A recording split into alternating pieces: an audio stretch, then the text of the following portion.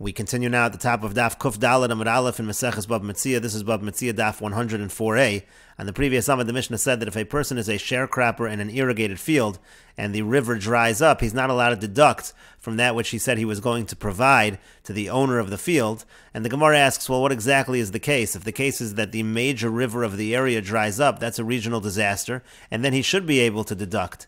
And so the Gemara says what we're talking about is that the channels that go to that specific field, that's what dried up, and in that case he has no claim because the owner can say, you should have just brought the water in pails, meaning to say just because the channels that go from the major river to this field dried up, that's not enough of a reason for you to deduct. And the Gemara continues, Amar Rav Papa says, Hani Tardi Masnisa Kamaisa, the first two Mishnayos, meaning the first two Mishnayos of this parak, Mashkachas la bein b'chachranusa bein b'kablanusa. So the halachas apply whether we're talking about a tenant farmer or whether we're talking about a sharecropper. Mikan va'elach, but from this point forward, the isa b'kablanusa, those halachas that apply by sharecropper, lesa b'chachranusa, will not apply by the tenant farmer. With the isa b'chachranusa, and those halachas that apply by the tenant farmer, lesa b'kablanusa, so they will not apply by the sharecropper. And Rashi explains, Mashkachas la bein b'chakirus bein b'kablonos. These halachas apply both by the tenant farmer and the sharecropper, meaning to say, B'kulon yesh lomar, liktzor, yiktzor, lak, or yakor, meaning to say, let's say, for example, the halacha that we had, that if the local custom is to cut the produce, then you have to cut the produce. If the local custom is to uproot the produce, you have to uproot the produce. That's going to apply both by the case of the tenant farmer and the sharecropper. T'chol masha yesh lo liton b'kablonos, any claim that you have, meaning such a claim that you have by sharecroppers, for example, yesh lo liton b'chakirus, that same kind of claim can apply by a tenant farmer. V'gabe yavesh hamayim, the same thing is true. Let's say the spring dries up. Imamar, if he says chakor li sada beis shlachin zu, if he says that you should be a tenant farmer for me in this particular irrigated field, ki hechi de v'chakirus ki yavesh hamayim, just like by the case of a tenant farmer, if that spring dries up, menachelo, he's able to deduct. Again, by a tenant farmer, he's taking upon himself to give a specific amount of kur per year, so he can deduct if it dries up. Hachanami b'kablanis, the same would be true by a sharecropper who's going to give a certain percentage of the produce. He also can deduct im kibla b'shlish or lemechza. Let's say again he accepted that he's going to be a sharecropper for a third or a half. Hakol afi masha nefset, he can go according to what the loss was in the case where it dried up. And Rashi continues, mikan va'elach, from this point forward, kolachas sefer shena b'mekoma. Rashi says each one I will explain in its place. And the Gemara continues at the two dots. The Mishnah said, Imamar lo chakor li sada beis hashlachin zeh, if the farmer says to the owner, lease to me this irrigated field, so then if the source of water dries up, he is allowed to deduct. And the Gemara says, V'amai, now why is he allowed to deduct? Why can he give the owner less? Lei malei, why can't the owner say to the farmer, Shma bi'alma amrilach, I was just telling you the name of the field. It's referred to as beis hashlachin, but it didn't mean that it's necessarily irrigated at this point in time. Milo Tanya, didn't we learn in a brayso? So ha'omer lechaver, if a person says to his friend, beis kor afar ani mocher lach, I'm selling you a field the size of a beis kor, aval b'she'ein bo ela lesach, even though it's only a lesach, which is a half a kor, higio, that's going to be considered a good transaction. Shalom machar lo ela shema, because he's selling him the name. The name of that field was called beis kor. V'hu de miskari beis kor. That's if the field was referred to as the field of a beis kor. And similarly, the brayso says karma ani mocher lach. If a person says, I'm selling you this vineyard, afal b'she'ein bo gafanim, even though it has no vines, higio, that's considered a transaction. Shalom machar lo ela shema, because he's selling him by name. V'hu de miskari karma. And of course, that's only true if this particular field was called karma. And similarly, pardes ani mocher lach. If he says, I'm selling you the orchard, afal b'she'ein bo rimonim, even though there are no pomegranates, higio, that's considered to be a good transaction. Shalom machar lo ela shema, because he's selling it to him by name. V'hu de miskari pardesa, that's assuming that this particular orchard is called pardesa. And so the Gemara says, Alma, we see from this brayso, so Amar le, that he can say to him, Shma bi'alma amrilach, that I was just telling you the name. So hachanami, here also where he says an irrigated field, name malay, he should say to him, Shma bi'alma amrilach, I was just telling you its name. It doesn't mean that right now there is a source of water. And the Gemara answers, Amar Shmuel. Shmuel says, Lokash, it's not difficult. Hada Amar le machkir lechocher. In one case, we're talking where the owner says it to the person who's leasing the field. And Hadi Amar le chocher lemachkir. In the other case, we're talking where the person leasing the field is the one talking to the owner. And the idea over here is as follows. Amar le machkir lechocher. If it's the owner that says it to the person leasing the field, so Shma bi'alma, the owner is just using the name of the field. Shma bi'alma Amar le. He's just telling him the name of the field. It doesn't mean to say that it has to to have this quality. But Amar lechocher lemachker, but if it's the person leasing the field who's talking to the owner, so then kapeda, then he really is makbid. He's saying that he wants it to have this quality. In this case, he wants it to be an irrigated field. And the Gemara continues with another answer. Ravina Amar Ravina says, Idi v'idi in both the case of the Mishnah and the Brisa, the Amar le'machker lechocher, the cases where the owner is talking to the person leasing the field, and midika Amar zeh, but from the fact that in the Mishnah the term used is zeh, this particular irrigated field, mechlal dekoi begavo askinan, so it sounds like they're both standing in the field.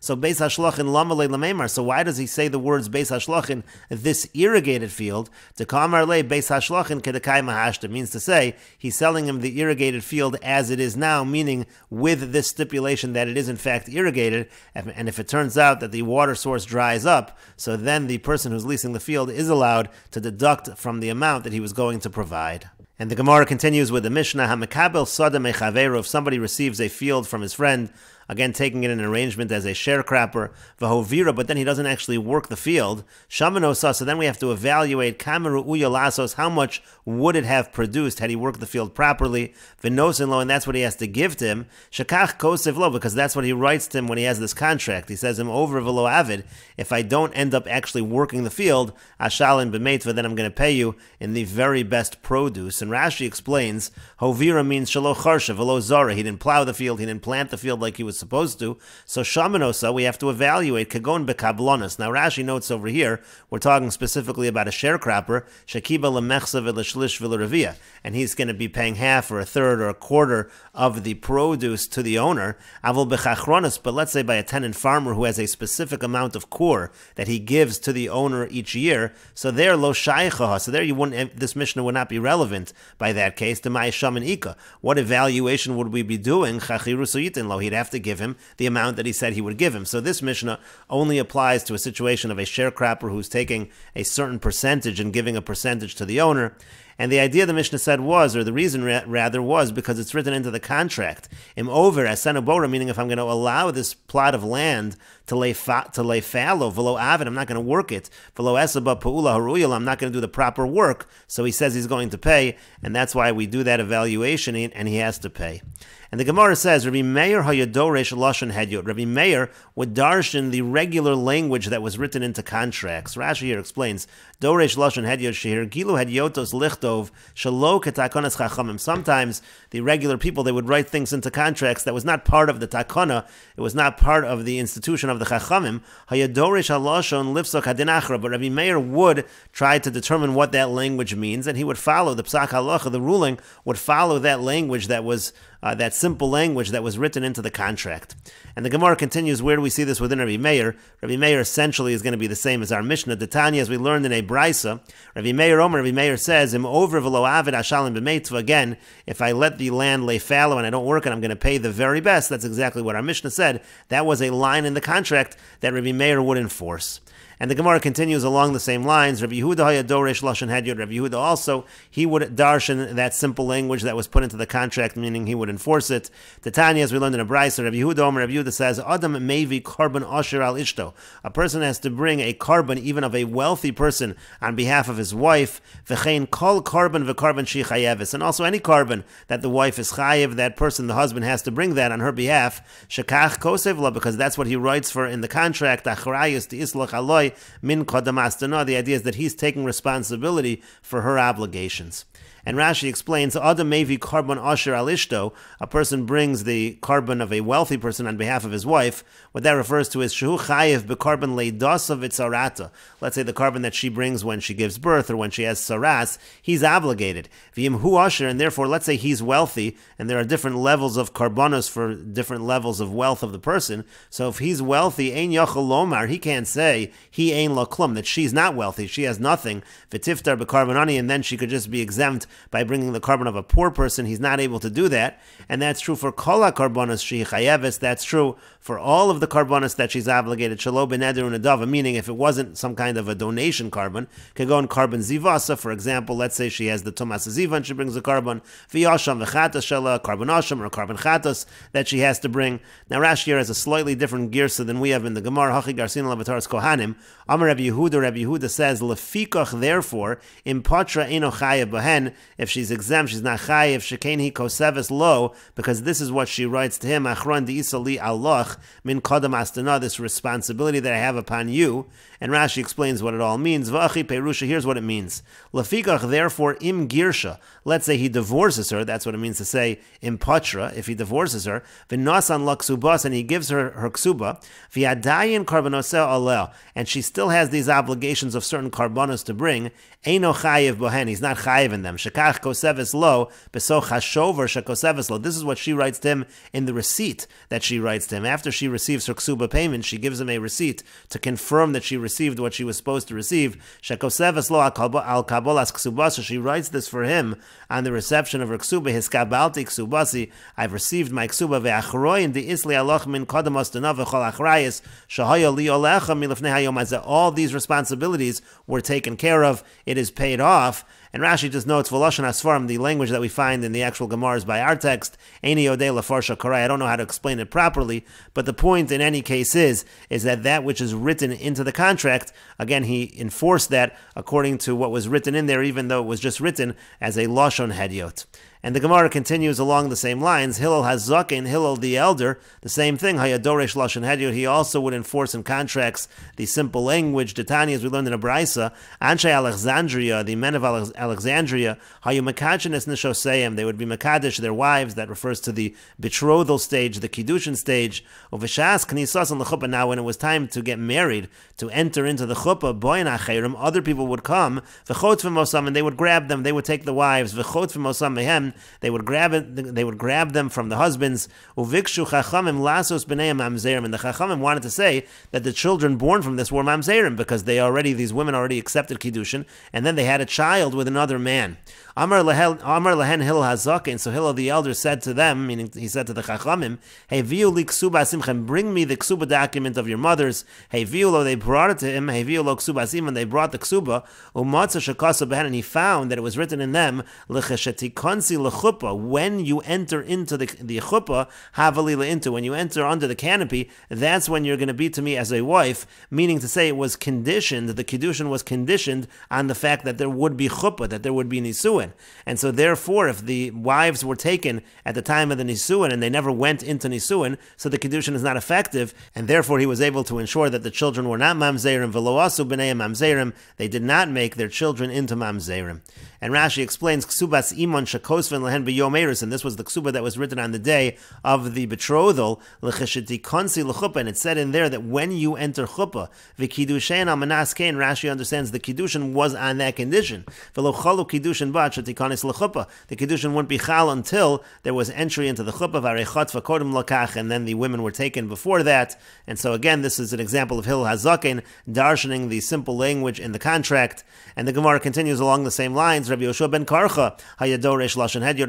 Rabbi Yoshua ben Karcha also with darshan the simple language in the contract. The Tanya, as we learned in a Braisa, Rabbi Yoshua ben Karcha Omer. Rabbi Yoshua ben Karcha says, Hamalve es chaver, if somebody lends to his friend, and so he's taking collateral from the borrower, lo yim shechenu, lo yim mashchenenu yoser mechov. We shouldn't take a collateral more than the value of the actual debt that is owed. Shekach kosev lo, because that's what he writes to him. Tashlumta de'is loch alai kol kavel dichi. We'll see Rashi in a moment. Rashi says, Lo yim shechanenu al yedei shliach bezin b'mashkon shu yeser al chovo. So he can't take through a shliach bezin, through an agent of bezin, he's going to be taking collateral. He can't take a collateral that's worth more than the debt. Shekachu kosev lo tashlumta de'islach alai kol kavel dichi, because he writes, when he writes into the contract, he writes, this is the payment that I owe you. And Rashi explains the line to mean as follows, in meishiv lo esa avot. We're talking here where the lender takes a collateral, but then he actually gives the collateral back to the borrower, and at some point in time, the borrower is going to have to give it back. So in meishiv lo esa avot lizman maruba, let's say he returns to him the collateral for a long time, shaman es hamashkon. So what we do is we have to evaluate what is this collateral worth. V'kosev lo zeb b'shtar, and he writes the following in the shtar. He says, you loch kol tashlumen olai li para mimeni demei mashkon zeh. It's going to be to you all of the payment, meaning I, the borrower, have an obligation to pay to you whatever the value of this mashkon is. I owe you the value of this mashkon. That's what it means to say, what they're writing into the contract. Now the problem is, if the mashkon is going to be more than the debt, nimsa gova shalokadin, so essentially, what's based on what's written on the contract, the borrower is now going to owe the lender more than the actual loan that was taken, more than the actual debt, that would be problematic. So in other words, what the Gemara is saying is, based on the line that's written in the contract with regards to the mashkon, and he's essentially, the borrower is obligating himself in the value of the mashkon, it cannot be that the mashkon is worth more than the debt. That's the idea of Rabbi Yoshua ben Karcha darshaning the lashon hedyot.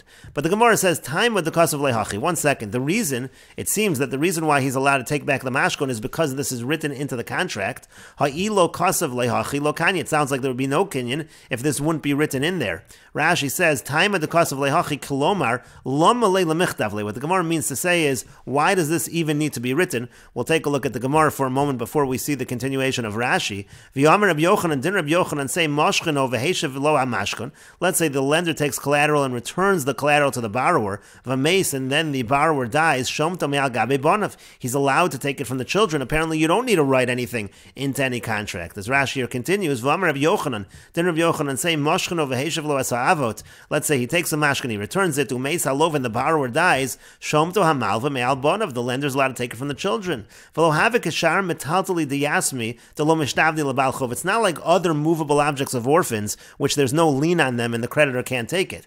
Because once he already took it the first time, he took that collateral, kanya, so he actually acquires it, it's like his, and he's able to collect it. The point is, therefore, why does anything need to be written about taking the mashkon? He essentially has made a kinyan on the mashkon, and he's allowed to take it, even in a situation where the borrower dies. He's allowed to take it from the orphans, and we will continue with this discussion in the next video on Daf Kuf Dalid Amid Beis.